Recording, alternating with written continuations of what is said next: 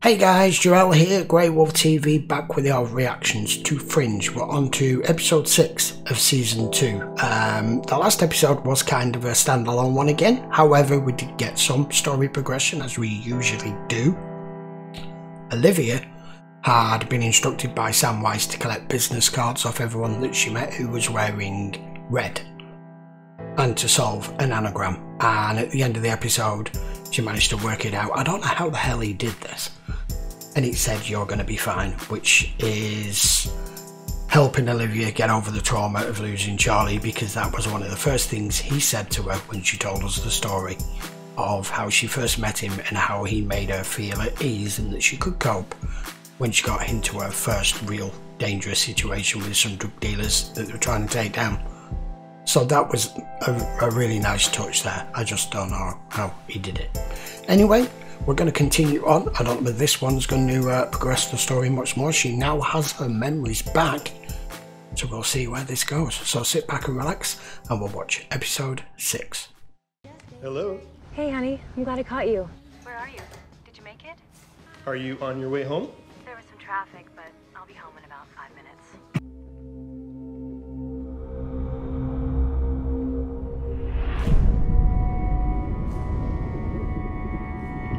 Got an intruder. Whoa.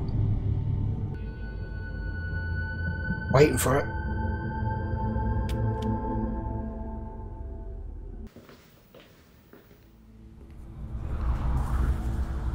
Okay, that's creepy. Was it ghost?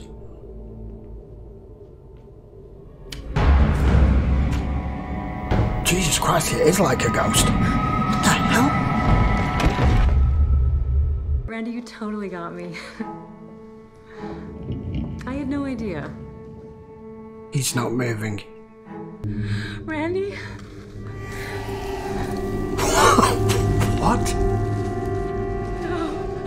No! Oh my God! Well, the cushions have no scorch marks, which rules out any form of fire or spontaneous combustion. So could he have been dosed by something? Yes, that's possible. What do we know? Randy Danzig. His wife found him. She thought he was on a plane to Hong Kong. It's not the first time I've seen this phenomenon. Whoa. By the time the killings ended, there were 5 deaths. He keeps The a victims lockup? worked at or had recently visited Tyson General down in D.C. After the 3rd death, I was contacted by an Eastern European man. It's a molecular model. Good God. Complex organic compound. I recognize a couple of these elements, but the others I'm not so sure. What is it? Don't know. But he implied that solving it was the key to stopping the murders. This doesn't make any sense. Even reduced to this state, Mr. Danzig should have some trace amounts of radiation. Agent Dunham, the formula is a different matter entirely.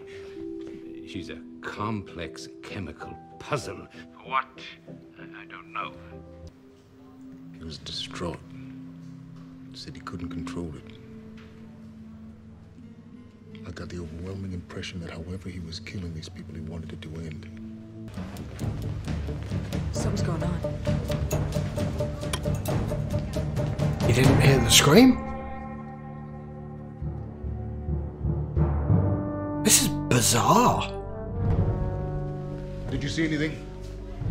I want this floor sealed. A shadow. Agent Broyles, we have a name.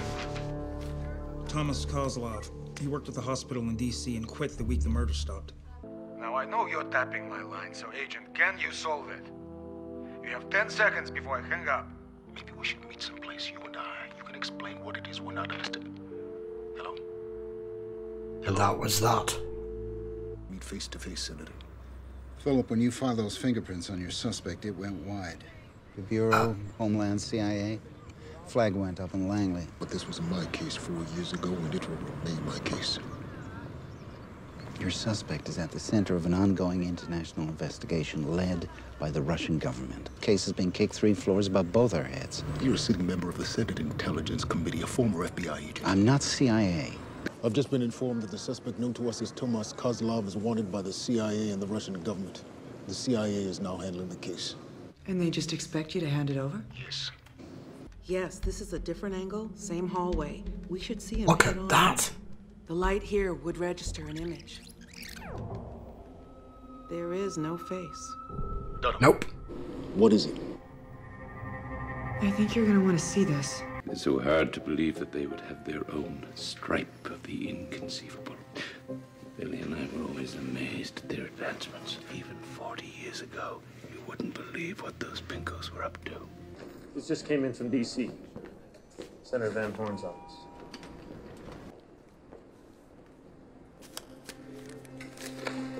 He sent you the file, hasn't he?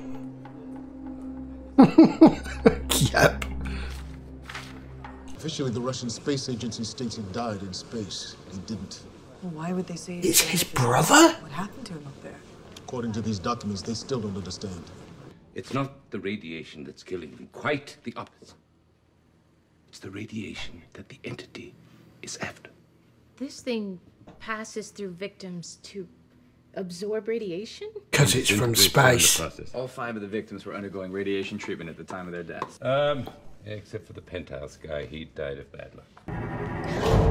Thomas, what are you doing here? It's not your shift. I wish he hadn't seen me here. Oh crap. He doesn't seem... He seems remorseful. Are they accounted for? Yes! He swapped her for his brother. Ah, she's not dead.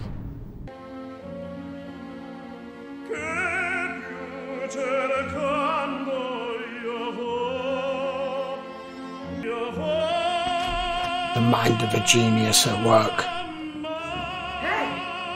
Hey! It's possible that while in outer space, the cosmonaut took a spacewalk and brought something back with him. That's what I said. Capable of projecting itself without ever really leaving its host. We can leave a voicemail message for him and hope that at some point he retrieves it. Can we tell him that we can solve the formula? Yes. I can dominate her, Agent Broyles. You have 1 new... So it's inside his brother, and it can project. That's cool. This is Special Agent Broyles from the FBI. I'm the agent you spoke with 4 years ago. I have information about the formula for you. So this is how he's learned to try and contain it. Uh-oh. You're gonna kill him.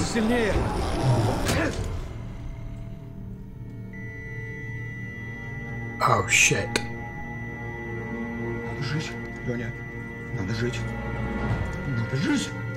Now, is it a symbiotic relationship? Does it need him to survive so it won't let him die? I just wanted to make the world a safer place. I became obsessed with this case. And for my wife, it was the straw that broke the camel's back. Oh. It ended our marriage. They always get the one case. To make the world a safer place for my family. Instead, I lost him. I thought you might have. In your message, you said you had new information about the formula. That's right. Have you solved it this time? I know, like last time, you're tapping the line, you need 60 seconds. I'm giving you 10 before I hang up. Don't make the same mistake again. I believe the Russians have tried to remove the organism from the cosmonaut. They couldn't. It's not possible. The two have become one. Shit. Bonded at a molecular level. They can't be separated. I don't want him harmed. Just 10 more seconds. Tell me where you are, Timur. But you've got to tell me where you are, Timur. You can trust us. Oh no! Shit, you haven't contained it at all. I've got him. His line's still open. Come on! Not a little girl. Walter?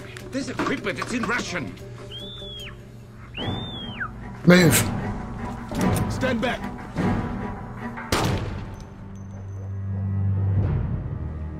I closed that case. They've finished you. The one 4 years ago.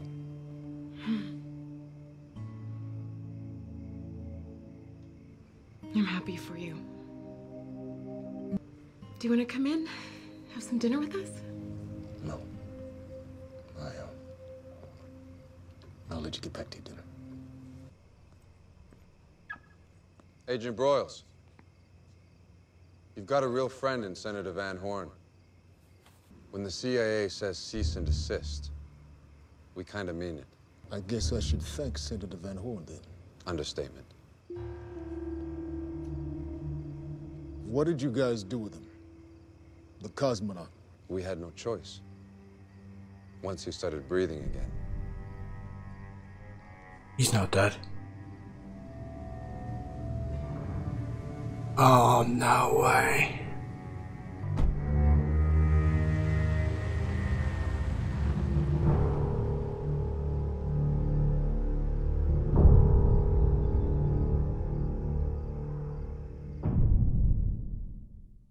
Okay, that may have only literally just been a case of the week because there wasn't even really a bad guy, but that was a brilliant episode. I'll say it now before I'll start at the end. That very last scene with Broyles there, after he spoke to his ex-wife, of a car pulling up on a suburban street in America at night, late, dark, secluded, guy in a suit who is from an intelligence agency, happens to be the CIA in this case, and giving instruction and warning as to what you have been investigating or whatever you've opened up that you shouldn't have done, was X-Files all over it. All over it. That was spectacular. I also like that we got a little bit of background from Broyles. That's the first time he's really opened up to any of the team, in particular Olivia. So this case consumed him 4 years ago, which is why all the case files, because of what it was, he didn't keep any reports. It was all in that lockup that it showed earlier in the episode when he was telling us about the case initially. I wondered why it was all in there. I'm like, why is he kept this from the FBI? I think on two fronts, because of the nature of what it was and the fact that it ended his marriage. Poor guy. But that was a brilliant episode. So they've had to send the cosmonaut back into space because that thing won't let him die. It's got a symbiotic relationship with him now and it can't be separated, so he's back up there. So what the fuck's in space? So they won't be doing any more missions into space anytime soon, will they? Damn, that was really good. I loved the scene with the soprano playing and Walter's mind just at work looking at the different chalkboards and making notes, and you're like, that is how a genius, you can see that's how a genius's mind works. That is them at work, totally focused, world melts away. What a really, really good episode. We didn't get any progression of main storyline in that, but it doesn't matter because it was such a good episode. It was an X-Files episode again. I think now and again in Fringe, the writers are giving us that vibe, that feel of the old X designation, as they mentioned a few episodes ago. And the X designation has now become Fringe. Brilliant. Loved it. I can't wait for the next one. Right, that was, what was that one? That was episode 6. We will be back for episode 7 later in the week, guys. This is the first of the 2 that we do for the week. So don't forget to hit that subscribe, turn your notifications on, and while you're at it, jump over on Twitter and hit me on there as well. And I will be back with the next one fairly soon. Until then, guys, thank you very much for watching. I do appreciate it, and I'll see you for the next one.